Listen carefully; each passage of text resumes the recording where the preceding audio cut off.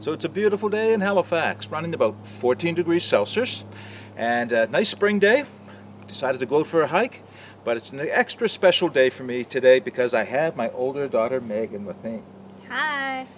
So we're going to go out into the Blue Mountain Birch Cove Wilderness Lakes area, and we're going to take a hike up to Fox Lake Lookoff and then have a cup of coffee. And we've been up there a few times before, but this time of year, hopefully there's some new growth coming out of the forest floor that we'll be able to show you. If you're interested, follow along.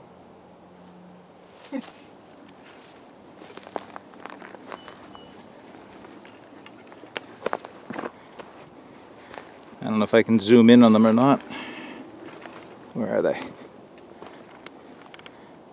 Way up there. Oh yeah, I see them. Right there. Yeah. So Meagan and I are walking along and we're talking and we're looking at some of the plants. I'm pointing out to her, and she knows a lot of them, of course, herself. But I thought I should be turning the camera on and sharing this with you. So here's a nice example of a red belted polypore, small one, growing on this downed, yeah, it does look like a spruce tree. Could be a pine tree. I think it's a spruce tree, though. It is a spruce tree, sorry. And yeah, so it's a nice little medicinal mushroom. I've got quite a collection of them already. I won't add this one to it. But as we go along, we'll see what we can find, and I'll point them out.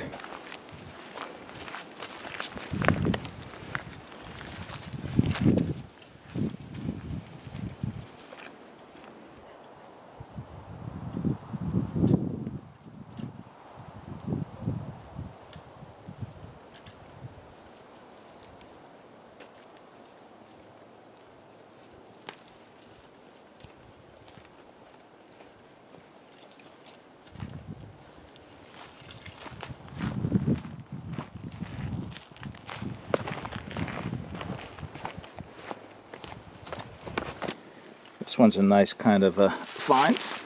It's not, I don't think it's this year's Labrador tea. Let's see. No, it's last year's Labrador tea, but it still makes a good cup of tea. I'll take a few sprigs of that without taking too much. And right here is another one. And this one is a medicinal. It's known as gold thread. If I can get down, you'll see why. Let's see if I can pull it up. I think you can start to see it. See the root? Has a golden root. What colors that root is known as berberine. It has been used for a lot of things traditionally, cankers or sores of the mouth. But there's also some research to support now that it works as a anti-cancer compound in it. Bitter though. This is bitter. I've made some tea with it, and it is bitter. I think the best way to do is with an alcohol extract. Let's see what else we can find.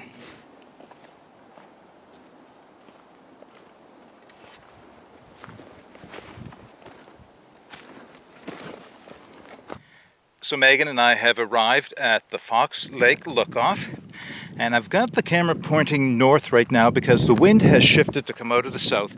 So as I turn south towards the lake, it's wind noise is going to override my voice, but just wanted to be able to show you this. It's always worth coming up here to see.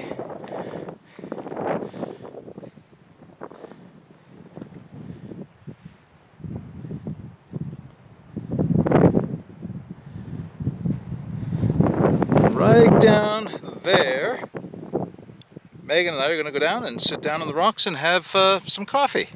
So we'll see you there.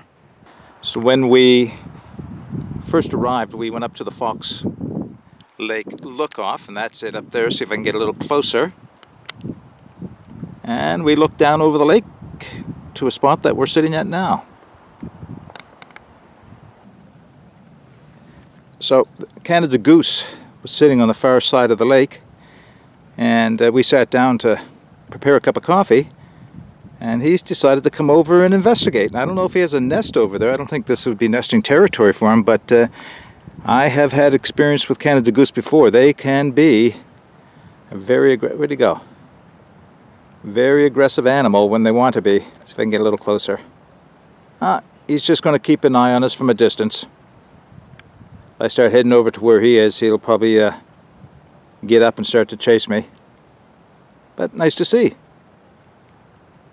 Right, Megan and I have stopped beside the lake. I'll show you the lake in a second, and I just wanted to show you a quick setup. We decided to make a cup of coffee. We already had a granola bar or Cliff Bar each. So today, very super simple. If you can see inside there, we have my Firebucks Nano Trangia knockoff, and I'm using my Camowell 1.2 liter pot. It's a great size for 1 and even 2 people, especially for making coffee. So that's what I'm using. Little windscreen around it. Bit of a breeze down here by the lake, which is expected, I guess. And we're going to be doing pour over coffees. So we each have one of, where's Megan? Megan's, there's Megan's. We each have one of the Durston Lore 12 wooden Cookses, and we're going to do a simple pour over. And then we're just going to sit back and enjoy the sunshine. It's gotten to a point where it doesn't want to rain anymore. So supposedly, the correct way to hold a Cooksa, at least the way these ones are designed, is like that. That's a little bit hot. I find it awkward to hold it like that, but it's up to you. Oh, jeez. Thank you. I don't think it matters, but hold it whatever way you want. I'll get mine ready. Cheers.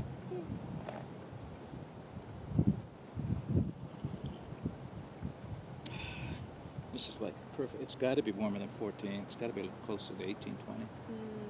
In the sun. In the sun, yeah. And no wind. No. It's the water's still cool though.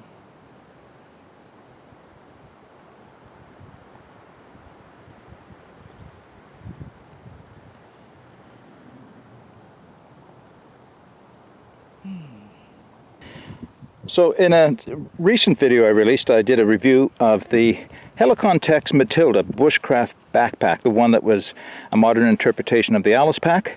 And I mentioned I had 2 more packs or 2 more items from Helicon Tex that I was testing for review, and this is one of them. This is the bushcraft satchel. And I have to tell you, so far, I am loving this. You can see the little bushcraft symbol on the side of the bag. Not a review, I just wanted to show you what I was carrying today. This thing is huge. At 17 liters, it can carry a lot of stuff. Actually, it's tempting to put too much stuff in this, I've learned. So anyway, I just thought I'd show you that very quickly, and when I get some more time with it, I'll give you my opinions on it. So I was hoping to see this, and it's late in the day for us. We're on our way back, but I was hoping to find this and be able to show it to you. And this is still just opening, but this is the Mayflower. And the Mayflower is Nova Scotia's official flower. So there's what our Mayflower looks like. And some yet to be open here. The leaves are a little dry. This is kind of a dry spot, but you can see some here that aren't open. All through here. Very ephemeral. Won't last too long, so it's nice to see them while they're still in bloom. Well, as I said when we first started the video today, this is very special for me because Megan is taking a new job out of province and will be leaving in a couple of days' time, so I won't see her until Christmas time, I hope. Yeah. Christmas time. Christmas time, that'd be great. Okay. So, yeah, it's always nice to spend as much time with your kids as you can. So it's been a great day. It was actually warmer than I expected to be. Nice, yeah. Beautiful day. Yeah. I was tempting to go swimming down by the lake. Not that warm. Not that warm, no. So, yeah. Okay, so I hope you enjoyed the video. It was just simply follow us along, hopefully show you a few plants that are just beginning to emerge from the ground. But as the spring goes on, there'll be a lot more plants I'll be able to share with you, a lot more edibles, medicinals, and yeah, we'll find more things to show you in future hikes. But until then, remember, get out and explore, and take that path less traveled. It'll make all the difference. Bye for now. Bye.